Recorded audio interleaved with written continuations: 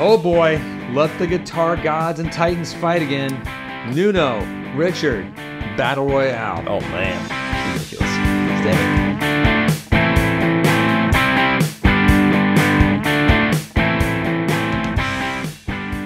Hey, it's me, Baxter. Me, Jonathan. Casino Guitars coming at you hard and fast. I love saying that. I love saying it. I try to say that I go to bed every night and it never works. But anyway, Never. So there's a little ridiculous riff happening right now. Jonathan, break it down. Well, On the internet. basically, Mr. Nuno, who has had a rise. See what I did there? That's their song. That's really funny. He's had a rise lately in popularity because, you know, they had a killer new single come out. He had his amazing guitar solo, which is really cool. We all, in fact, when it came out, that's probably the first thing in a while that we all stopped what we were doing. We hadn't watched it right then. That or like Derek has like too many tacos on Taco Tuesday. That's different. We all That's a different stopped thing. from- That's different. That's different. Just as impressive, but different. So anyways, you know, so Nuno is sort of, I mean, not that he's ever been out of the spotlight. He's played for a long time for Rihanna and done all these cool things. She's fairly famous. She's, you know, a little bit. So anyways, he says that gig is tricky. And I'm sure that it actually is. 100%, I agree with that. For lots of reasons, probably a lot of people aren't even thinking about. But, you know, he says that a lot of rock guitarists, and then named Slash by name, Okay. would have trouble with it. Now, I read that statement.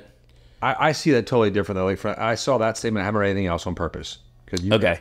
I look at that statement as like he's using Slash as the icon. Which is what he said. The icon of rock guitar. And I don't think he was disparaging Slash. I didn't find anything wrong with that statement. You know what I mean? Like, a little odd that he called, you know, but I think he used Slash because, like you said, Slash is That's just who we think of as like he is the rock. he's the guitar Jimmy guy. Page of today. Which, and you know, That's a new drop. I watched when he posted that. I love to read the comments on these things. So you know, people are already saying, "Hey, man, lots of guys who are playing in corporate wedding bands, corporate bands, do the same thing every weekend all across the country, all across the world."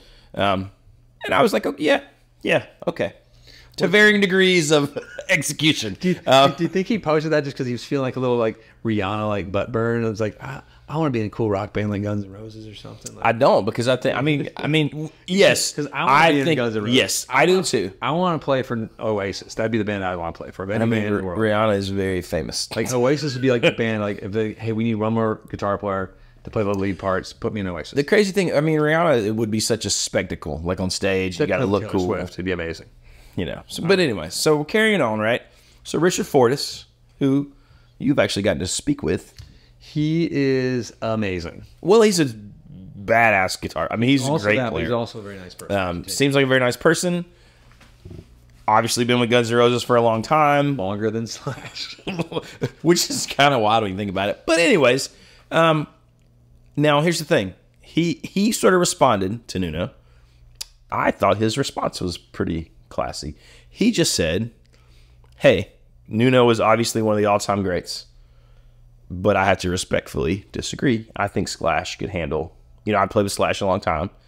I think he could handle the Rihanna gig, no problem, no sweat.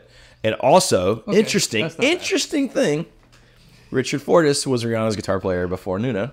No kidding. Yes. Oh man. And so he's done both gigs. So he was Rihanna's guitar player. This is like gossip hour in high school. It's amazing, right? This is ridiculous. And we, you know, listen, we're fans of both.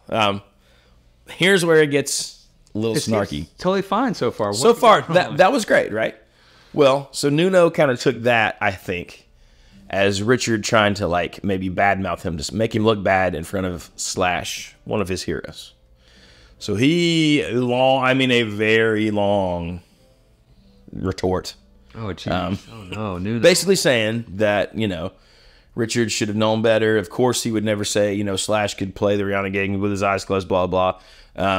You know, and kind of said, all that was kind of still fine with me until he said, who is Richard Fortus? I've never heard you play one note in my 56 years. I've only heard of you from talking the Rihanna camp as, you know, being your replacement, blah, blah, blah, blah. Back up. How old is Nuno? 56, you said? There's no way. Yeah, he's pretty old. He can't be that old. He's too good looking. He's very good looking.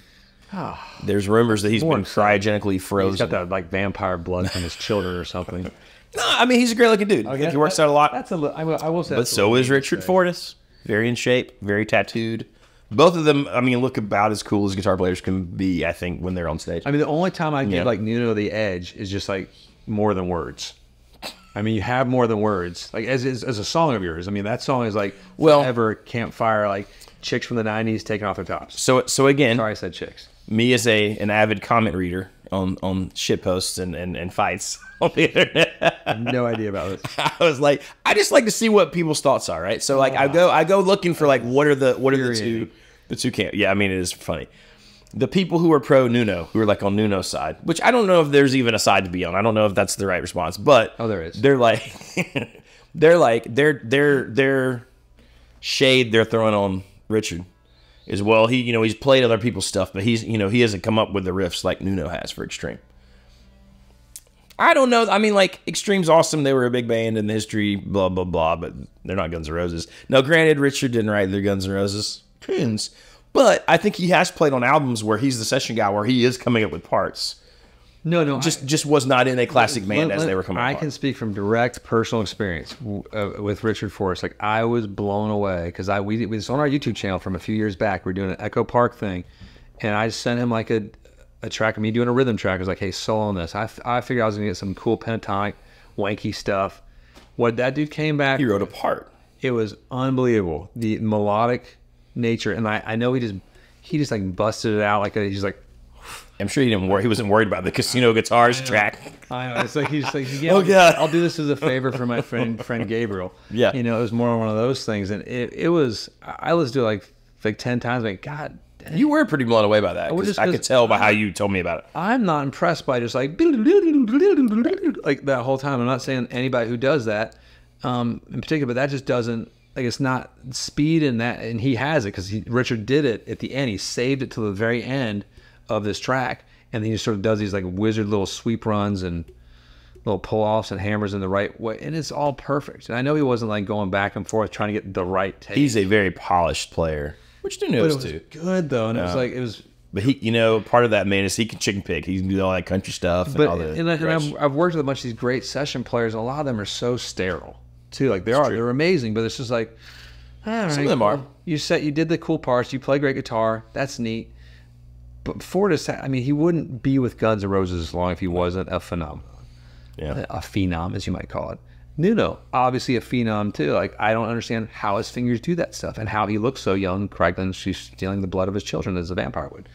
But no, I mean, when I heard about this when I came into the shop, I had to take like kids to camp and vets and stuff. Somewhere I was a little bit late today. I hate being late, but and I was like, whoa, there's a rift between two amazing guitar players. That is stupid.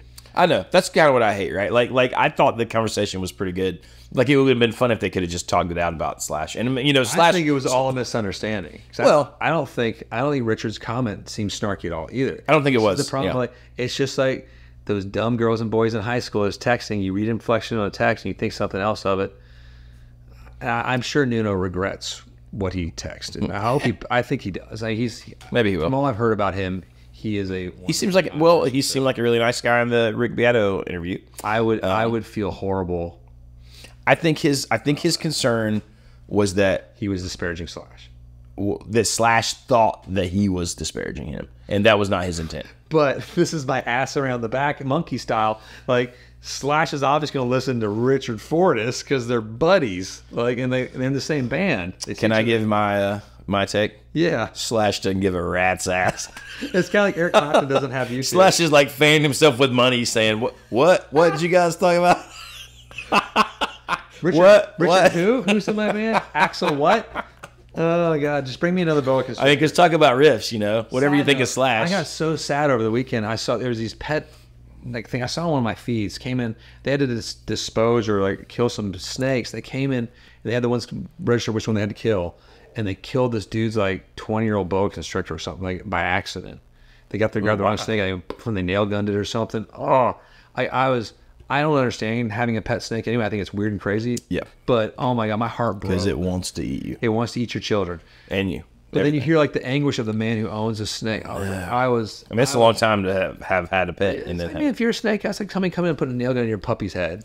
I mean, and they're like, oh, and the police, the wildlife I felt so bad for them. I was thinking about Slash as I was watching this.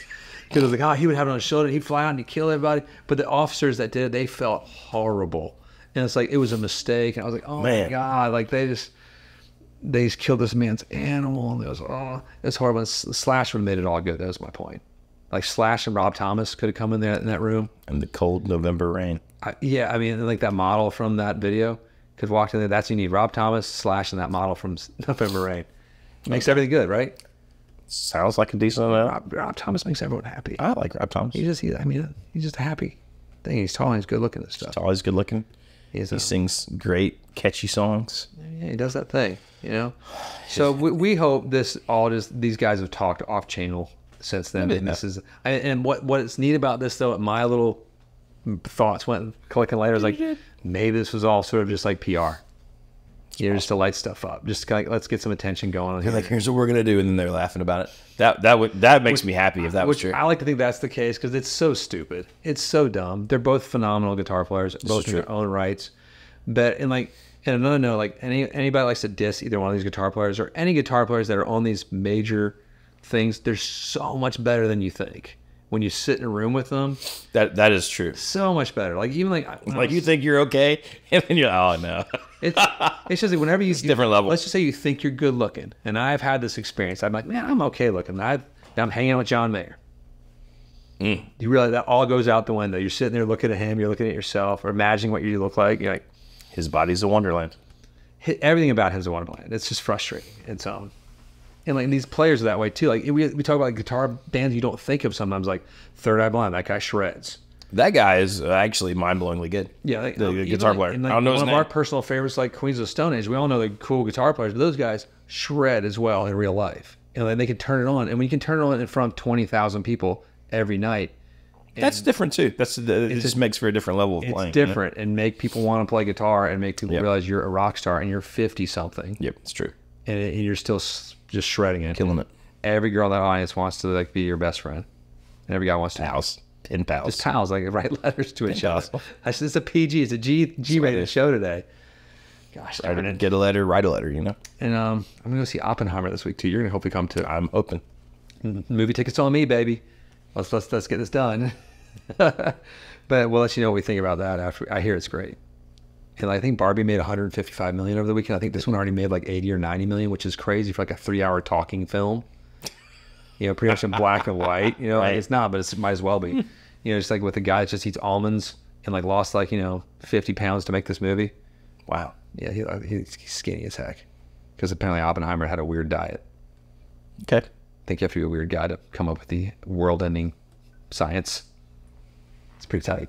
We're excited about it. So hopefully this isn't the world ending for our two shredders of awesome black hair with tattoos. It's not. They'll be fine. They're probably friends and they probably don't care about it. It's probably all made up anyway. So we just all helped feed that fire a little bit. Yes. Click like, subscribe. Hit the bell. Let's all be friends. Just get along. Like Mr. Rogers says. I think that was what somebody else said. Can we just all get along? Whatever. He was in Los Angeles. That's if you're old enough, you know what I'm talking about. If you're young enough, you have to. Surely Mr. Rogers said it too. I am obsessed with Mr. Rogers. So it's another story though. We're leaving. Thank you so much for joining us. Sweaters for everyone. Peace be with you all. Goodbye.